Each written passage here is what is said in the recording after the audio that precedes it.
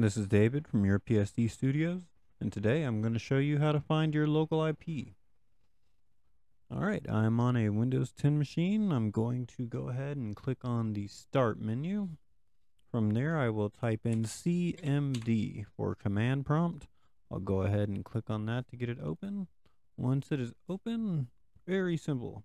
Type in ipconfig, CONFIG.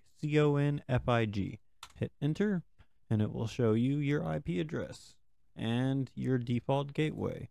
If you type in ipconfig/all, you will see all the available IP information, such as your domains if you're connected to one, your IP address, your DNS servers, all available information, your IPv6 address if you need it.